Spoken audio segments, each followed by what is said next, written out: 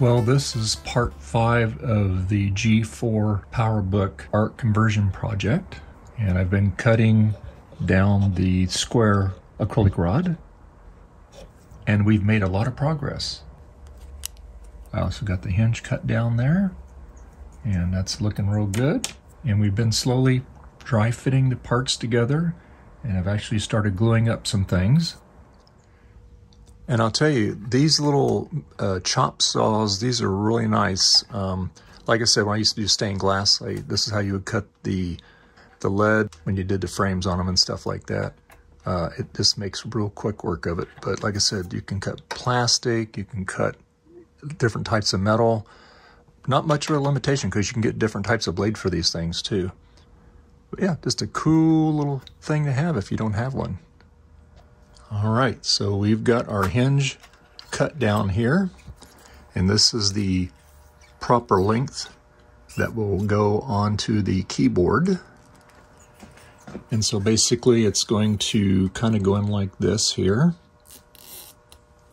It'll fit up in there.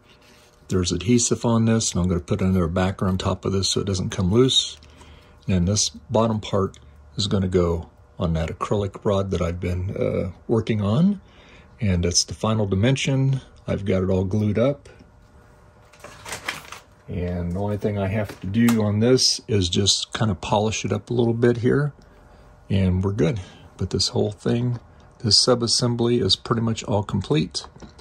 Now what I'm going to do now is I'm going to mount this hinge on the proper position here, because when I glue this thing down on the acrylic back that we had made for it, I just get one time to do it. So that's why I'm getting all this stuff dry fitted together. This will get attached first on the acrylic. All these rods will get a special type of glue that is specifically made for the acrylic plastic. And you got about 5 seconds once it makes contact.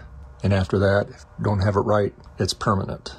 Then once I have that in the position, then the next thing that will go down will be our acrylic rod here. This is going to be for our keyboard support. And this is pretty much right where it's going to go. It's just going to go just a little bit above the ribbon cable there. I'm going to have plenty of room to open and close this. These cables are actually pretty long here, and it works out in our favor. So basically we'll feed it underneath there, hook it up, and like I said, it'll go like that. It'll lay down, it'll go like that. And so that'll be pretty good when we're all done with it there. And I always get a couple of extra parts just in case you mess one up, you got another one as a backup. But you can see that this is the original length, and this is how much we had to cut it down right there to fit in between that keyboard, that spot on it there. So yeah, and kind of squeaky, but they won't be when we get them all in there. We have a solution for that. So yeah, so what I'm going to do now is I'm going to attach this hinge on there, and then after that, then we are going to be getting ready to put it down on the acrylic back plate. So what I have to do is I have to kind of line this up here. So I want it to be in the center logic board here. I've already got this spaced where I need it to space it. And then what I do is I will just move this just a little bit there. And then that way it's going to be even on the logic board there. Maybe just a little bit more here. There we go. So yeah, that's going to look pretty good there. We'll get that all mounted up there. It'll look good.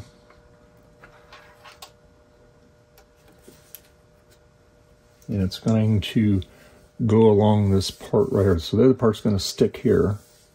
It's going to go up basically to the edge. And the inside here, I've got something that's going to go up inside here to kind of make it a little bit more rigid. And that should work pretty good there. And like I said, these cables are going to be plenty long for what we're going to do. Because like I said, we are right over where they connect. So that's going to give us lots of mobility there. All right, so I got the hinge mounted on that acrylic there. Now what I will do is I'll put a little heat on it here. There's just a couple little spots there. It's really cold out in the garage, so I'll heat that up and that'll make it just seal down really good there. But this adhesive that they use on these hinges is just incredibly strong. You just about need a crowbar to pry that thing off of there. It's pretty interesting. But anyway, yeah, so it is in the right position there. Like I said, I just have to do a little polish here on this here. And okay, so what I want to do is I want to heat this portion up here on the acrylic because there's some little air bubbles in here, and I want this to really bond good to the acrylic. So what we're going to do is I'm going to take my rework station and we're going to flow some heat on it here.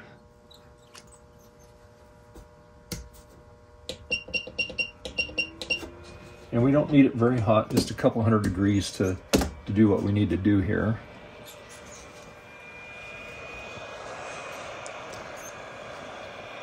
So what we're going to do is we're going to open this up here, and we're just going to kind of heat that up there a little bit there.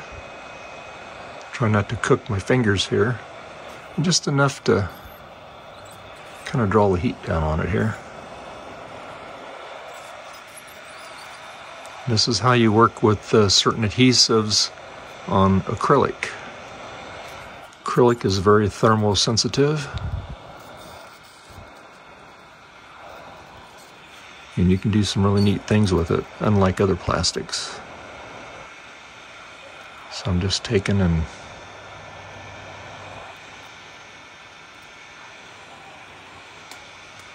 I don't want to touch the tip of it on here because I don't want to make a mess here.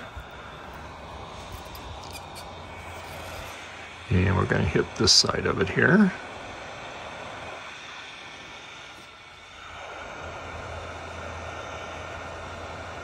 I'm just doing the very edge of it here. And then what I want to do is, like I said, as I work it through here, you see it's getting more crystal clear. And that's that I know that it's sealing very good down on it. Now, like I said, if we try to peel this off, we're going to have a real hard time because it really bonds good to this acrylic. I forget what the grip strength is on this glue, but it's pretty impressive.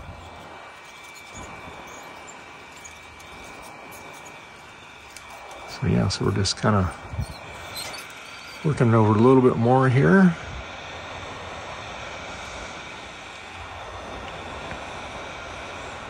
And get it all. And like I said, I don't have it super hot. I don't want to burn my hand here. It's just enough to get the air bubbles out of it. That's all we're doing. Warming the material up. But that's looking pretty good though now. I'm very happy at that because it went nice and clear. Just hit it one more time here.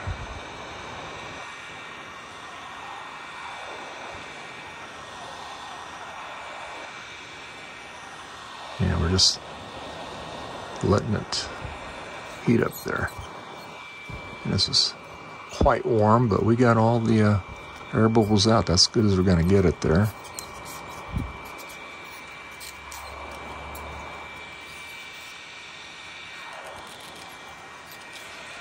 Get back here just a little bit here.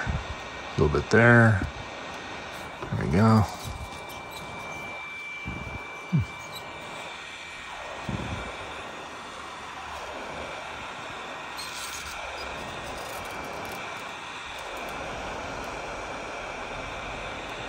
All right, it looks pretty good. I'm very pleased with that. Let me go turn this off here. Make sure we don't have anything in the way there. It'll turn itself off just in a minute here.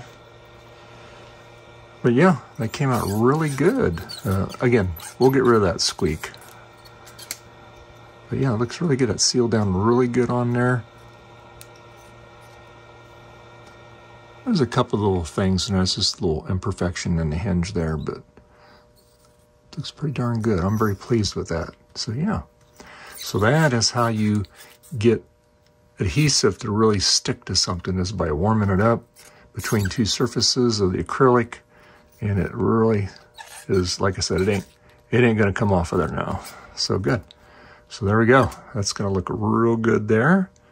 It's gonna kind of, I'll swing this over just a little bit. See, it's gonna kind of go over in this area here, right about there. And I'm just gonna go like this. And then the keyboard will go on top of this here. It'll be mounted on top of that. And then it'll be up like that. And speaking of neat things, I just want to let everybody know about our channel sponsor, PCBWay, and they can do all kinds of neat stuff like this. And they offer a variety of services like PCB prototyping, PCB assembly, flex rigid flex PCB, CNC machining, 3D printing, offering you the best value, fast turnaround, one-on-one assistance, truly a one-stop solution for PCB and assembly. So go to PCBWay.com and see what they can do for you. So please give PCBWay a try. They do all kinds of neat things. There's no limit to what they can do. And this project's been going on for quite a while, but I want to make sure that I do a good job on it. I want to make sure that people can appreciate it when they see it once it's all completed. And you're really only limited by your imagination. That's the way I look at it.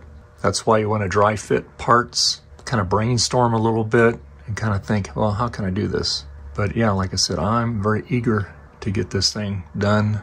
And I think it's going to look really, really awesome hanging on the wall. And you can go up to it, turn it on, have some cool lights, play some games, get on the internet, do whatever you want.